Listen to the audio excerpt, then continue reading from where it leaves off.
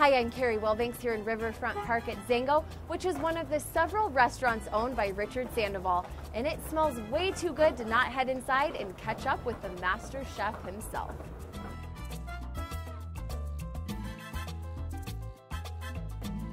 Richard, tell us some about your background and what really inspired you to become the master chef that you are today. In Latin culture, everything evolves around food.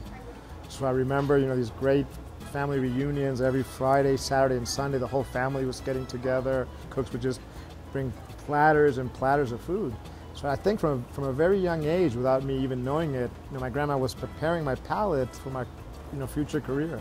When you first came to Denver and opened Tamayo, the restaurant scene in Denver is not what it is now. It was a much bigger risk to open something that wasn't a chain, and there was a lot more behind it. What gave you the courage to do it? Yeah, going back 12, 13 years ago, Denver, was more of a chain market. You had all the top chains from around the country would come here and test the restaurants. When I finally came and I saw Denver, I was impressed. The downtown, you had a lot of high rises, a lot of people going out. But again, all the chains were full, but there was not independent, chefs or owners.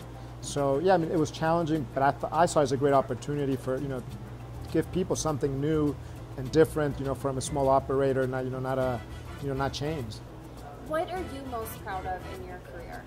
I think, it was a very important goal of mine to kind of help Mexican food, raise the level of it. I think, 15, 16 years ago, the Mexican restaurants that you saw, whether Tex-Mex or Taco Bell or Del Taco.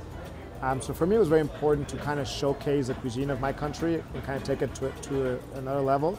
Within your restaurants, you can tell that it's so much emphasis is placed on food, but as well as design. What do you look for in the design of a restaurant? For me, the most important thing is, for a restaurant to be timeless. It has to be, contemporary, but also warm.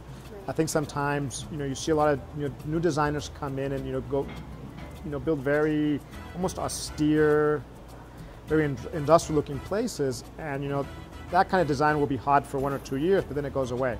So I think for me, it's important that you have that modern, but also the warmth. I say that you are a trailblazer and have really brought the restaurant scene to what it is in Denver today. So thank you from a Colorado loving gal. You're welcome. Thank you so much, Richard. Thank you.